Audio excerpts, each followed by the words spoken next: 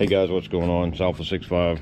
Wanted to bring you a quick video on my paint job on my 6.5 Creedmoor, and wanted to kind of give you guys a couple of tips. So without further ado, let's get started. Alright, so this is a Savage 6.5 Creedmoor. For those of you out there trying to do a paint job or whatever, I'm not trying to sell anything or anything like that, but you can order stencils online from multiple different places. This is technically my first professional job, so to speak, or my second paint testing. I did this with some stencils from freedomstencils.com. The process is super easy.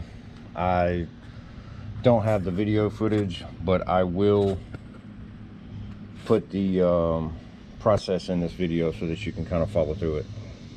Yes, the gun is unloaded, not that it matters. Anybody with common sense wouldn't do that. All right, so basically what you're going to do is you're going to apply a matte black finish, or either the tan or the green or the brown, whatever you want to do. This is a 4-color paint job. So you're going to take your rifle and your action and everything completely out, and all you have stock. You want to tape everything off all up in here where your trigger guard, your trigger mechanism is, all down inside of here, so that you're not messing up any of the you know, the bedding or anything like that. And the 4 colors that I used, if we can get this in here.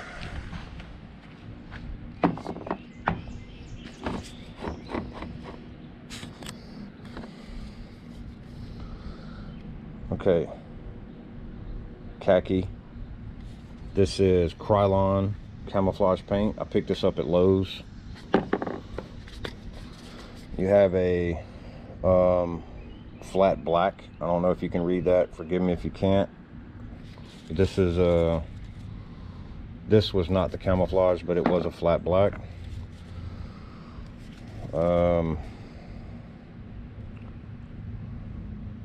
Camouflage brown, Krylon,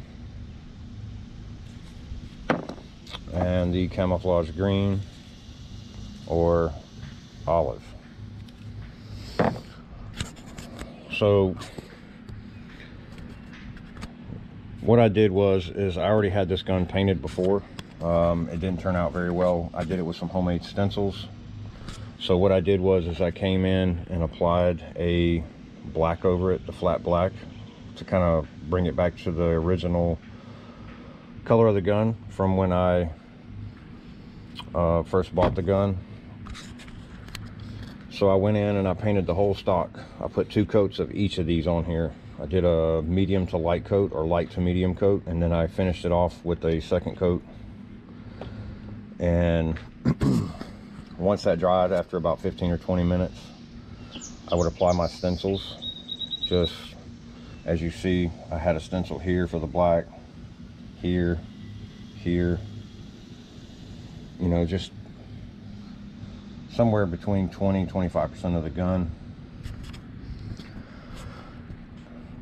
Then what I did was I came in with the khaki, sprayed the whole gun, 2 coats, and I repeated that process. Once it dried after about 15 or 20 minutes, on the second coat, I come in and put stencils in here where you see the tan. I came back in with the brown, and I did a 2 coat on that as well. Let it dry, put my final stencils on here, down through here, and you can let this overlap. And this is how you get your multi-colors inside each other, is you allow it to overlap each other periodically. once that's done, once you put your final stencils on, I will take note is that these last stencils that I put on over the brown, these were medium to large stencils, and I tried to apply at least 50% or right at 50%, so that on my final coat of green I had a lot of that. So just keep that in mind.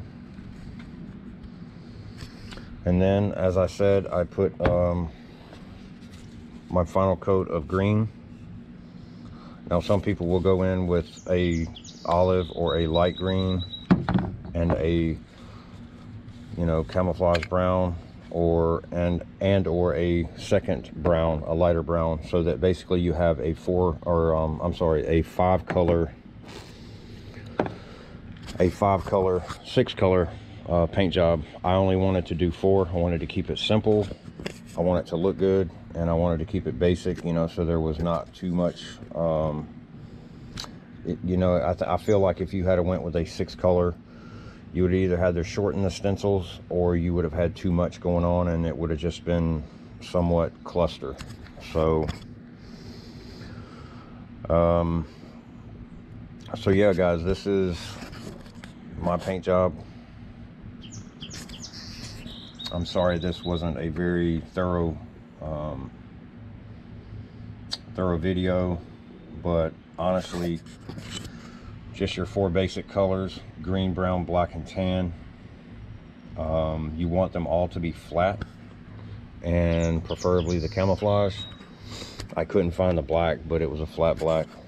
But I got this stuff at Lowe's, and again, I ordered these stencils.